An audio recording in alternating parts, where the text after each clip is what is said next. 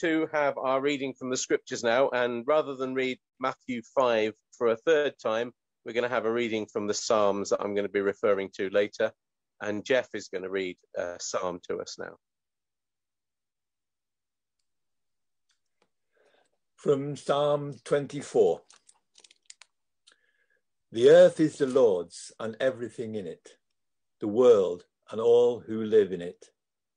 For he founded it upon the seas and established it upon the waters. Who may ascend the hill of the Lord?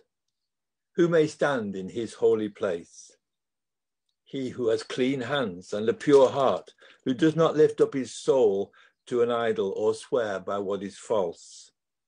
He will receive blessing from the Lord and vindication from God his Saviour. Such is the generation of those who seek him, who seek your face, O God of Jacob. Lift up your heads, O you gates. Be lifted up, you ancient doors, that the King of glory may come in. Who is this King of glory? The Lord, strong and mighty, the Lord, mighty in battle. Lift up your heads, O you gates. Lift them up, you ancient doors, that the King of glory may come in. Who is he, this King of glory? The Lord Almighty. He is the King of glory. Matthew chapter 5, verses 7 and 8 has in it the fifth and sixth of the 8 Beatitudes that we're looking at in this series. Matthew 5, verses 7 and 8 says this: Blessed are the merciful, for they will be shown mercy. Blessed are the pure in heart, for they will see God. In this series, we're looking at the 8 Beatitudes in these sayings of Jesus in Matthew chapter 5, and we're looking at them 2 at a time. And so today we're coming on to number 5 and 6. Blessed are the merciful, for they will be shown mercy, and blessed are the pure in heart, for they will see God. Let's look at these one at a time, and then I'm going to bring the 2 together at the end. May the Lord give us wisdom and insight as we consider his word together. Blessed are the merciful, Jesus says, for they will be shown mercy. What is mercy? Mercy is compassion for those who are in need. Mercy is bringing help and relief to those who cry out for help. The Beatitudes are about becoming more like Jesus. And in Jesus, we see a person of mercy, a merciful Saviour who reflects the heart of God. And God's heart is a heart of mercy. In Matthew chapter 9 and verse 27, we see 2 blind men crying out to Jesus, and they say, Jesus, have mercy on us. Son of David, make us see. And Jesus does have mercy on them, and Jesus does give them their sight. Mercy for those blind men is Jesus's compassion, but not just feelings, it's doing something about it. It's giving them the desires of their heart. They can see again because Jesus is merciful. He has compassion that is combined with practical action. Through the power of God in him, he can bring about change that is coupled with compassion.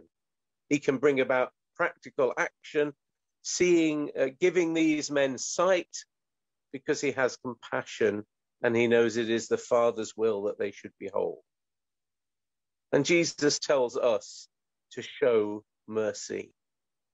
Jesus tells a story, perhaps the most famous story in the Bible, about being a good neighbor.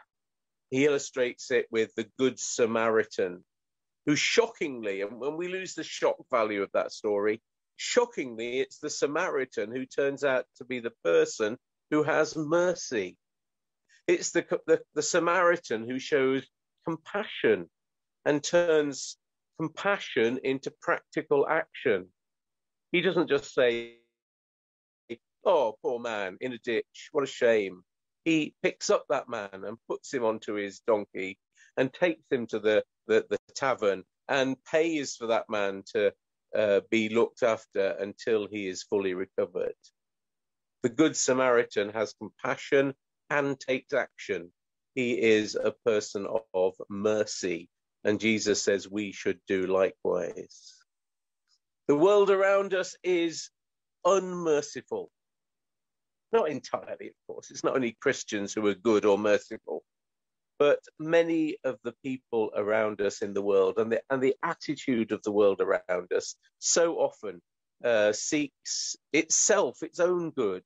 It's self-seeking. It's often revengeful. It's often only seeking for its own profit. But mercy is kindness to those who wrong us rather than seeking our own good. I'm reminded of friends I had in Liverpool, a couple called Mick and Lynn, ordinary couple in church leadership, but very ordinary working class couple, lovely people. But, you know, you'd say unremarkable people in many ways. I hope that isn't an unkindness to them. They were thrust into the public eye, into the news, in a way they would never have wanted, when their son in his early 20s was attacked in the street in an unprovoked attack and killed. Their son was murdered. This couple, Christians going about a quiet, ordinary Christian life, were called upon by the media to make a statement. How do you feel? I think they felt their son had been killed. They loved that boy, of course they did. But as Christians, they decided they needed to take a stand for mercy. And they refused to call for harsh penalties against the man who killed their son. And with the full glare of the media spotlight on them, they said, God asked me to be merciful because I need mercy myself. They said, we know that God has to have mercy on every one of us. And so we need to show mercy to this man who's killed our son. Blessed are the merciful, says Jesus. We need mercy in public life. We need mercy in our politics. How often we see politics on an individual scale of individual politicians' actions or on big policy decisions, how often we see that being about what we can gain for us, for our party, or for our nation against the rest of the world. So often in politics, all people consider is what's in it for me. Even when we vote, sometimes all we're considering is what's in it for me. But in public life, mercy thinks of all people, thinks of others before ourselves. To be merciful in public life is to say what is good for those in need, in more need than myself. There's a big debate going on in the moment. I'm going to touch on a political issue here. I hope you don't mind me becoming a little bit political, but I think it's an issue we will agree on. It's the debate that the government that is going on at the moment about the government cutting the overseas aid budget. For years, to commend our government, for years our government has been one of the handful in the world that have lived up to the United Nations aim of giving 0.7% of national income in international aid. But now our government is cutting it from 0.7% to 0.5%. And that means billions of pounds that will not be going to people in need. And that means people will suffer and die, some of the poorest people in the world, if that decision is not reversed. And they're not even allowing a Commons vote on it. And that seems to me to be an unmerciful act. And there's another question about international aid that's less often talked about. That is, how do we decide to use the aid that is budgeted, that is given in international aid? Too often, UK governments and other governments of richer countries have only given aid to situations where their country will benefit from it. So when we will give aid in our country, when it's attached to business interests that will benefit Britain, that people will spend the money we're giving them in aid on British goods and equipment, or boost national interests, what they call soft power, which is a form of colonialism. That's not what international aid should be for. That's not merciful. That's not looking to the needs of others. Anyway, enough politics. But mercy is to be seen at the large level, what governments do, but what we can also influence, what's in our hearts. Personal mercy is doing good to those around us, being generous with our money and our time, putting the needs of others before our own needs, just the basics. But we need to be reminded of them. Blessed are the merciful. Mercy in the scriptures is linked with forgiveness. So in Matthew 6, verse 12, Jesus talks about the reciprocal nature of mercy. If we want to be forgiven, we need to forgive others. If we want God to show us mercy, we need to be merciful to others. Jesus teaches us to pray, forgive us our debts as we have forgiven our debtors. And he even says, if you don't forgive others their sins, your heavenly Father will not forgive your sins. How can we expect God to have mercy on us if we do not have mercy on others? And he tells a story about someone who is forgiven much and then does not forgive someone else. To be merciful is also to recognize that we ourselves are sinners who have received so much mercy. Be merciful, Jesus says. So many of these Beatitudes are rooted in the Old Testament. And one Old Testament verse that is relevant here, I could cite many more, but one well-known Old Testament verse that is certainly relevant here is Micah chapter 6, verse 8. You may know this one off by heart. He has shown you, O man, what is good. And what does the Lord require of you? To act justly, to love mercy, and to walk humbly with your God. This is what God said he requires of the people in Micah's time, and it's still true. To act with justice, to love mercy, and to walk humbly with God. How does that apply to you and to me today? How are we being like Jesus in loving mercy, in forgiving others mercifully, in loving others before we love ourselves, in showing mercy and living mercy? Lord, help us to be like this. Examine our hearts. And that brings us on to the second of these Beatitudes, because the second of the Beatitudes is also about what's in our hearts. Blessed are the pure in heart, Jesus says. And I think this doesn't mean what it obviously means. The purity of heart has got subtleties of meaning here. To be pure in heart, yes, is to be clean in our hearts, inside and out. Jesus often called people to live with inward purity and goodness. And certainly that's part of what this means. Jesus spoke out against the Pharisees for being like cups, which were clean on the outside, but dirty on the inside. And he said, it's no good being clean on the outside if what's inside is dirty. It's what's on the inside that matters most. And that kind of inner purity, in other words, not just looking good, but being good in our inner beings, is important. That's part of what it means to be pure of heart, pure in heart. It is. But I think Jesus is saying more than that when he says, blessed are the pure in heart. Because the word pure means more than just clean. The word pure here, I think, has more of the meaning of being single-minded, having one concern, pure in the sense of being unadulterated, unalloyed, having nothing mixed in with it. It's more like that label that you get on orange juice that says pure orange juice. When you see something that says pure orange juice, it doesn't mean it's nice, it's good for you. Those things may be true, but what it means is it has no water in it, it has no sugar in it, it's just juice.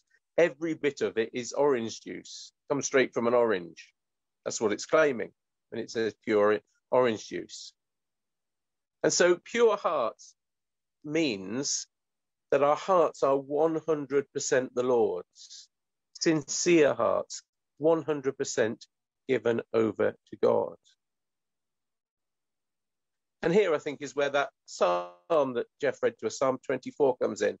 Verses 3 and 4 says, who may ascend the mountain of the Lord? They're thinking of the temple, going into God's presence. Who may stand in his holy place? The one who has clean hands and a pure heart, who does not trust in an idol or swear by a false god. The psalmist is calling his people to worship the one God and not to stray into the worship of idols. The temptation in the age that they lived in of many competing religions and gods is to trust all of them, to hedge your bet, to cover all the bases. To say, yeah, I'll trust in God and I'll trust in this God and that God, in Baal and in all these other possible gods that they might have trusted in. But Psalm 24 says, no, to use another proverb, do put all your eggs into one basket. The Proverb's about not putting all your eggs in one basket, but this is, do put all your eggs in one basket. Trust in God and God alone. The one who pleases God is the one with clean hands and a pure heart, not given to deceit. The one with a transparent life with no hypocrisy or mixed motives. And I think that's also an important part of what it means to have a pure heart. Yes, it does mean living a good life, but I think it's also importantly means 100% life with no mixed motives. It was a basic tenet of Judaism, and still is, to be a true follower of God. Rule number 1, Deuteronomy chapter 6, verse 5, love the Lord your God with all your heart and with all your soul and with all your strength. And Jesus says, this is the first and greatest commandment, and that is undivided loyalty. You can't say, I support one team. I'm a 100% Manchester United supporter, but I do like it when Manchester City win as well. 100% loyalty is saying, I just want my team to win. And having a pure heart in this sense that Jesus is saying here means being all out for our God. A pure heart is like pure metal, unadulterated, no alloys, no mixed motives. So let's just stop for a moment and say, what mixed motives might I have? Where might your faith in God be mixed up with trusting in other sources of hope or strength? Where else might you be putting your faith? I'm not saying we don't have faith in God, but Jesus is saying maybe you're doing a this and. Maybe you're doing a this but. Maybe you're doing a this and something else. And that's not having a pure heart. Having a pure heart is saying this and this alone. Where else might you be putting your faith, your trust, your reliance, your dependence? Let's put these two Beatitudes together. Combining a pure heart with being merciful brings us back to that example I gave about countries who give foreign aid just to gain power. In other words, they're good, but they do it for their own benefit. And sometimes we can do that on a personal level. We can do what's right, but for the wrong motivation. We can say, I'll do what's good because I know I'm going to get some good out of it for me, personal benefit, personal gain, whether that's pride or whether that's some other kind of respect from other people or benefit within the community. And Jesus says, no, act mercifully and act mercifully out of pure, 100% unalloyed motive. Having a pure heart is doing what's merciful for the right reasons. What's in our heart is being 100% for God and not in selfish ways. Being pure in heart is helping others so that people will see us do good, and as Jesus says, will glorify our Father in heaven, not will glorify us. These things are not easy, are they? Because as human beings, we naturally have these mixed motives. But Jesus says only the pure in heart will see God. That's because his light drives out deceit. And in his light, we have that vision of God. So in 1 John chapter 3, verse 2, John says, when Jesus appears, we shall be like him, for we shall see him as he is. When we are 100% his, we shall be like him, and then we will see him. As with all these challenging sayings of Jesus, there is a challenge to examine ourselves. Not just what we do, but the motives for what we do. So we say, purify my heart, Lord. Purify my heart. Purify my actions and my deeds and my motives, that I will act mercifully with 100% motives that are pure for your glory, Lord.